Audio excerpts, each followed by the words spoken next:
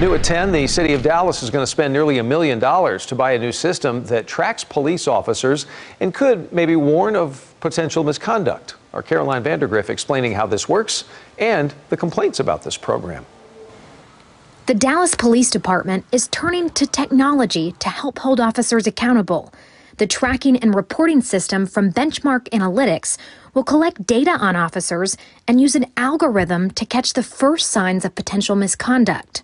By flagging truly struggling officers before they fall seriously off track.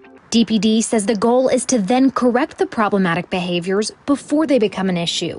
The system lets supervisors develop an action plan for an individual officer with steps, guidelines, and follow-up. We already have an internal affairs department. We already have a citizens review board who can look at every single complaint that comes through. So why do we need another third party to try and reinvent the wheel?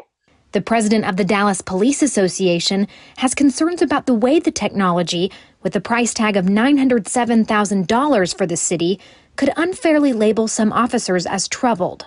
It's almost like we just want to say we're doing something. So here, look, we're checking another box. And it just isn't necessary.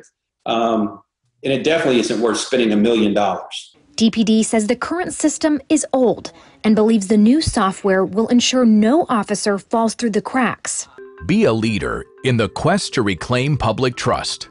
The system will be implemented within the next 30 to 90 days. DPD says police departments in Nashville, Albuquerque, and New Jersey are just some of the agencies already using this technology. Caroline Vandergriff, CBS 11 News.